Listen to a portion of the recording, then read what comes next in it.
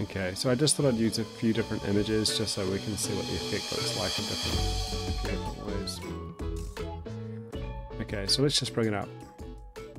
Click on halftone, and you can see straight away it's not too exciting. So let's just jump straight in there, and first things first, we're just going to bring down the size of it.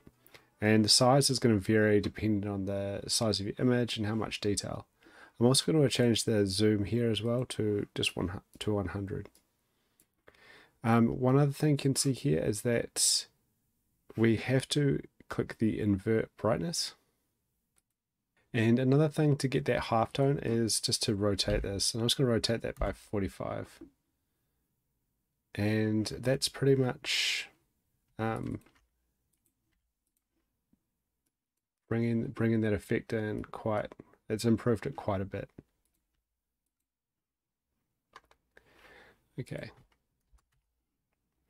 So now what we're going to have to do is just going to tweak this a little bit just to get that a bit more detail into it. So we've got our threshold here, and if we lift up the threshold, you can see that it kind of breaks down. We just get these black splotches. So once we've done this, we can bring down the softness. Bring up the softness.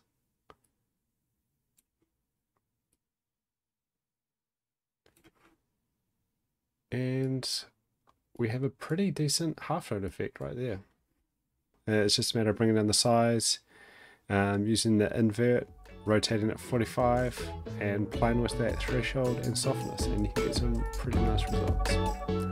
Cool, thanks for watching.